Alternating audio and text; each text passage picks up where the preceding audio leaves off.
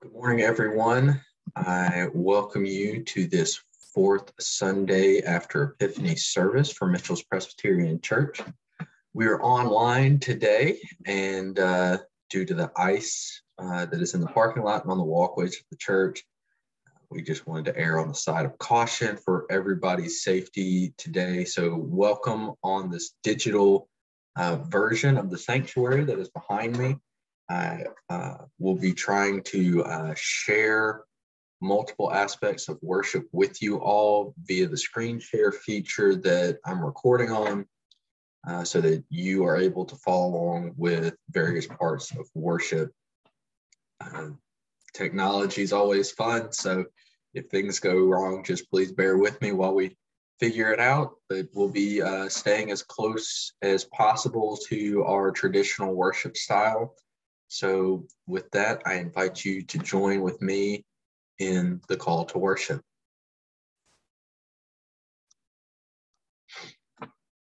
Our hope is in the God of our lives. God is a rock of refuge, a fortress against threat and shame. God has held us since our birth, so we are never in the full grasp of the unjust and cruel. Even if we are brought to the edge of a cliff, God is with us and sustains us. In love, God saves and supports us. Trusting in God, we continually offer our praise. We know that whether we are joining digitally or in person, that we are not perfect beings. That is a reality of who we are as humans, no matter how much we are made in the image of God. So knowing that we are imperfect creatures, let us confess before all who are with us, all who join us across the internet, and all who join with us throughout space and time. God of life, we confess that we are too reluctant to speak and to live according to your truth. We grow comfortable with the way things are passively going throughout our world. We see ourselves as insiders, excluding those we consider outsiders. We find it easier to pluck up and pull down, to destroy and overthrow, rather than build up and plant the seeds of love around us. Forgive us for being timid disciples. Empty us of fear and shame and fill us with love that is humble and patient and kind. Lead us away from ourselves and towards service and care of others.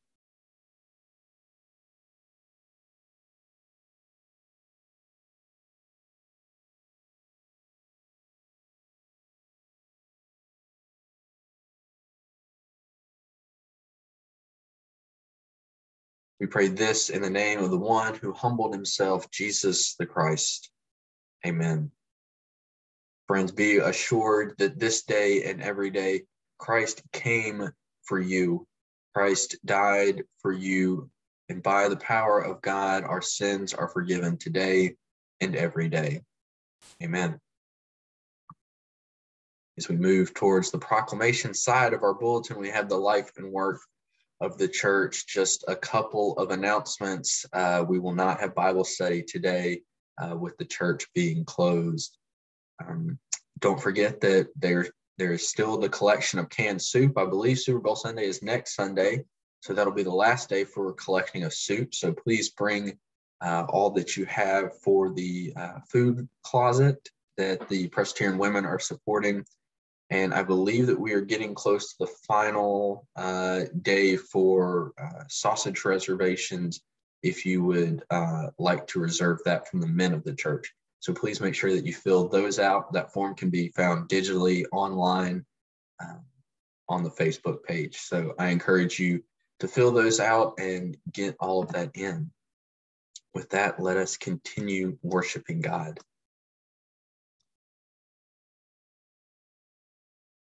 We'll now enter into a time of prayer and then move into the Lord's Prayer. There will be multiple pauses throughout this pastoral prayer. I encourage you to use that time of silence for things that are on your heart and mind. Let us pray. great creator and sustaining God, we come to you this day knowing that we come to you in a weird space and time, whether it's the weather, whether it's the virus that is still raging, whether it is some abnormal circumstance that is in our lives that only you know. And we come to you in this odd time in prayer so that we may turn our hearts and our minds to you, that you may hear and see all that is in our soul. We ask that you answer or leave the answers that do not need to be said to our prayers this day. We pray for those who especially are facing illness this day. We know more and more people in our lives that are affected not just by the COVID-19 virus, but by various variants of that virus, as well as all that comes with just daily living, from 24-hour bugs to battling with problematic diagnosis. Lord, comfort not only those who are sick, but also those who are being caregivers, those who support the sick, the doctors, the nurses, all of the staff, and all of the family, all of the friends that are called in to help, and especially comfort those who are sick, who do receive those diagnoses, who it affects greatly.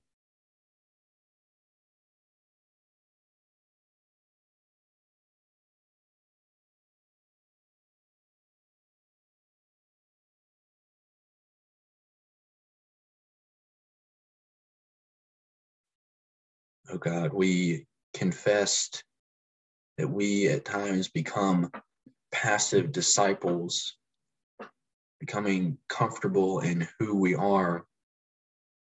We pray that you will move us from still feet to having active hands, so that when we pray for the hungry and the homeless, when we pray for those in need, we are a source of food, of shelter, and of caring.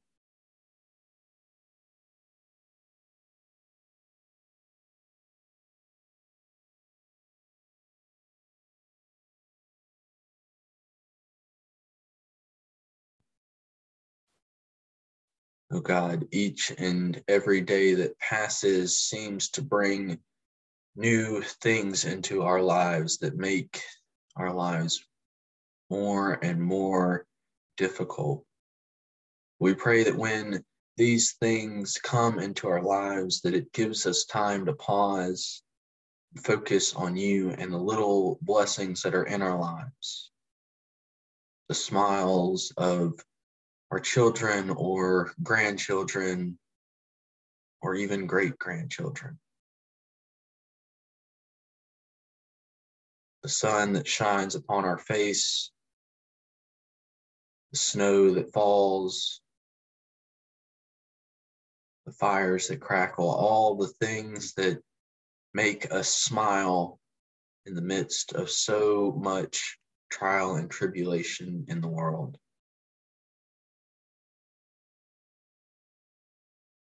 Turn our hearts and minds to you this day and every day, so that we know that you walk beside us, that you carry us when we are in need.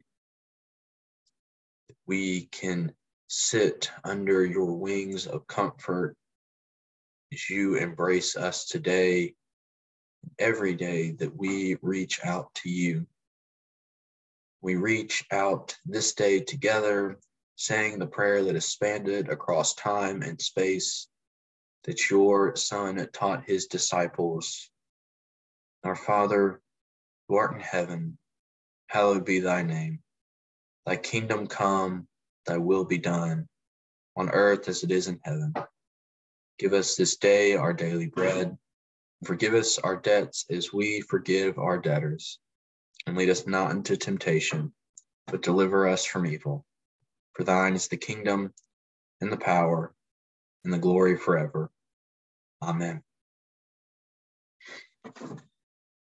We move into our scripture, and I promise that since we are online, the sermon will not be nearly as long.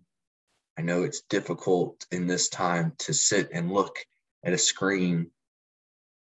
So I invite you to pray right now for open hearts and open minds, that the words that are spoken today, the scripture that is read, may speak to you as you sit maybe in your pajamas on the couch, sit around dinner tables, sit drinking your coffee, wherever you may be, that these words speak to you this day. Our scripture lesson comes from Luke 4. I'm extending the lectionary a little bit to include some of the background, but a lot of the background is that Jesus has just come from the wilderness in our Gospel of Luke. He has come to his home in Nazareth and is teaching at the synagogue. So listen to our words today. And the scroll of the prophet Isaiah was handed to him. Unrolling it, he found the place where it is written. And he said, "The Spirit of the Lord is on me, because he has anointed me to proclaim good news to the poor. He has sent me to proclaim freedom to the prisoner and recovery of sight to the blind, to set the oppressed free, to proclaim the year of the Lord's favor." Then Jesus rolled up the scroll, gave it back to the attendant, and sat down. The eyes of everyone in the synagogue were fastened on him. He began by saying to them, "Today, this scripture is fulfilled in your hearing." All spoke well of him and were amazed at the gracious words that came from his lips. "Isn't this Joseph's son?" they asked. Jesus said to them, "Surely you will quote this proverb to me, 'Physician, heal yourself.' And you will tell me, 'Do here in your hometown what we have heard that you did in Capernaum.' Truly, I tell you," Christ continued, "no prophet is accepted in his hometown. I assure you that there were many widows in Israel in Elijah's time, when the sky was shut for 3.5 years, and there was a severe famine throughout the land. Yet Elijah was not sent to any of them, but to a widow in Zarephath, in the region of Sidon. And there were many in Israel with leprosy in the time of Elisha, the prophet. Yet not one of them was cleansed, only Naaman, the Syrian." All the people in the synagogue were furious when they heard all that he had to say. They got up, drove him out of town, took him to the brow of the hill in which the town was built, in order that they may throw him off the cliff. But he walked right through the crowd and went on his way. Then he went to Capernaum, a town in Galilee, and on the Sabbath he taught the people. They were amazed at his teachings, because his words had authority. The grass withers and the flowers fade, but the word of the Lord endures forever. Thanks be to God. This is a scripture verse that I believe many pastors struggle with accepting to preach on if they are lectionary-based preachers. It is not an easy text to decipher, to look at, or even to really talk about. It is a time in which we see Jesus blatantly rejected by people he likely put most of his trust in. Many of us grew up in a small town, and so we know how fast word can spread. It's definitely the same in Jesus' hometown. It wouldn't have been long until his mother or his father were saying, oh, my son was doing X, Y, and Z, is fulfilling the prophecy, was bragging on the things that their son was doing. And that spread through town like wildfire. We see in our scripture verse that the people really enjoyed what Jesus was saying, that his reading of the scripture was very profound. He was so good for a carpenter's son reading the scriptures of Isaiah. Yet when he begins to interpret them and look more closely at the words, the people don't exactly like what they're hearing. The title of the sermon today is, I'd like my miracle now, please.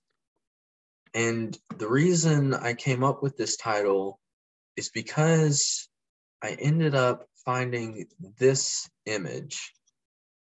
I'm going to try and share it with you all.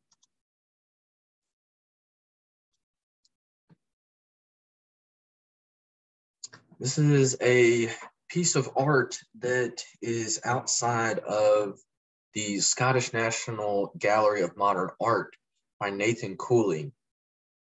And as you can see, it is simply titled, There Will Be No Miracles Here. Cooley was inspired by this story as it's portrayed in Mark. We see this story across the Gospels, but also the fact that in the I believe, 16th century, there were waves of people going to towns in France where all of these miracles were being proclaimed, and they were going hoping for these miracles.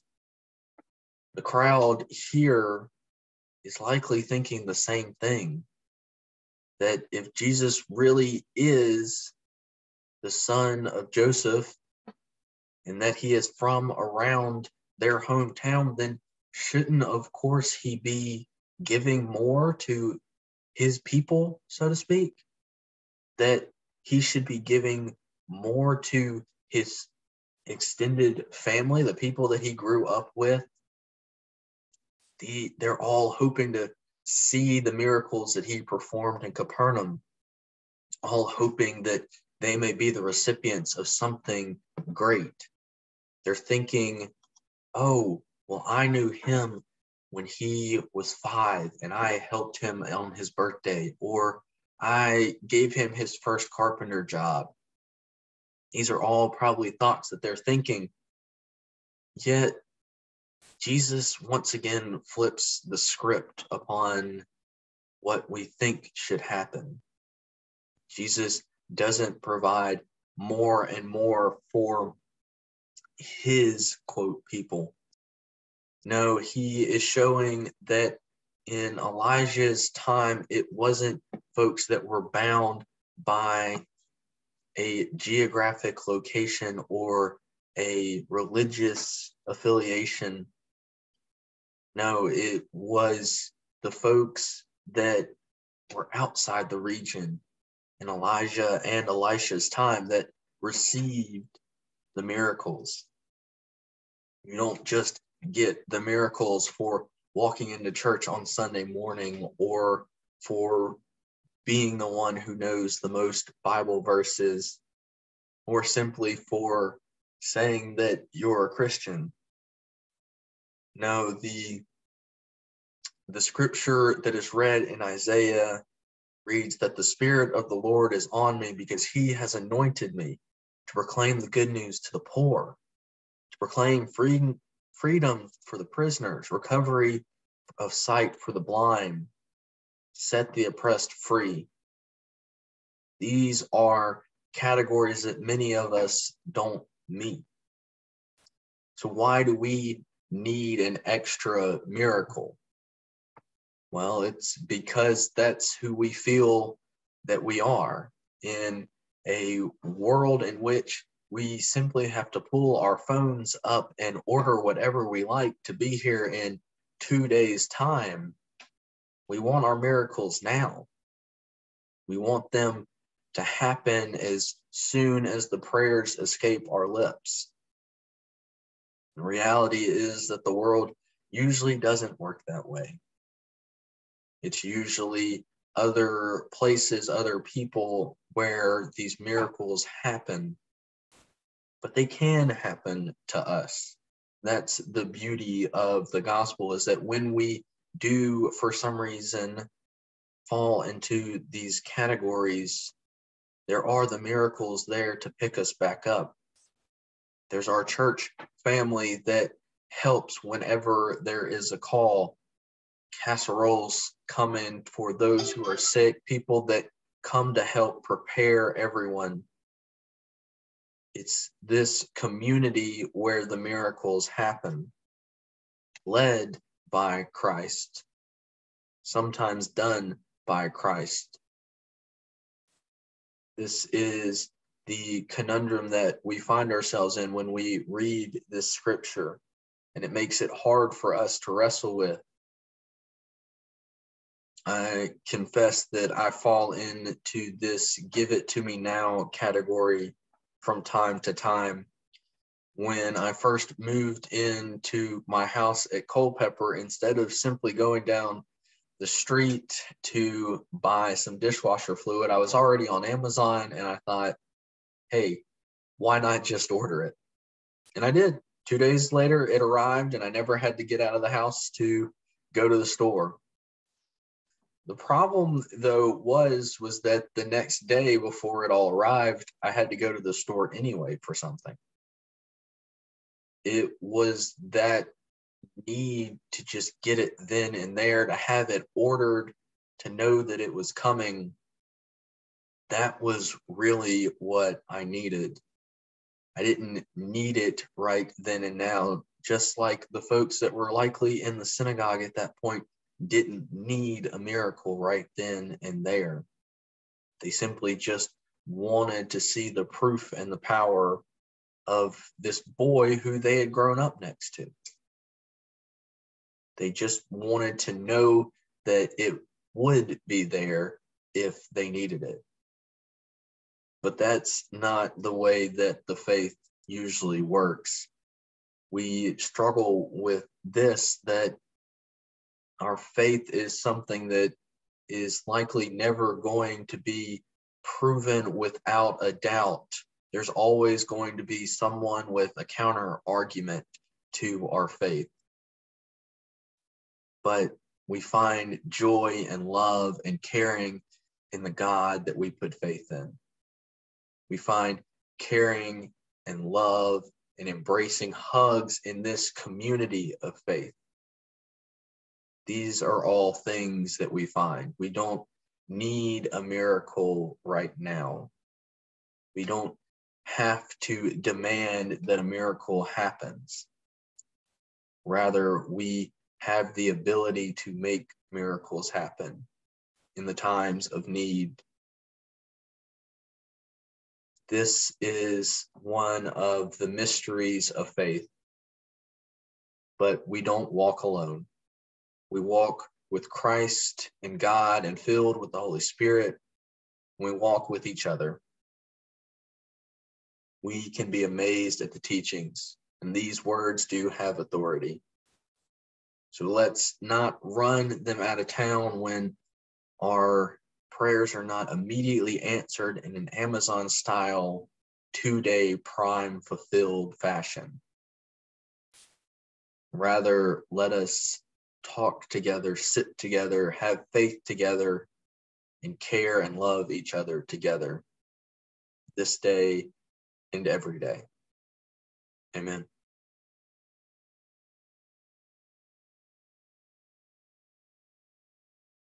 I want to thank you for joining me this morning as we have our worship service online and across the various facets of the interweb. I'm not sure what all this is going to be posted on. I'll assume Facebook and YouTube for right now. And I hope that each and every one of you are staying warm, staying safe. I pray for health, for goodness. Know that there's no quick answers, no fast miracles, but that we are a part of a faith that loves and cares for each other, and that we can be a part of each other's lives today and every day. So go out knowing that the mountains and the hills burst before you into song, and the trees of the field shall clap their hands. So go in peace.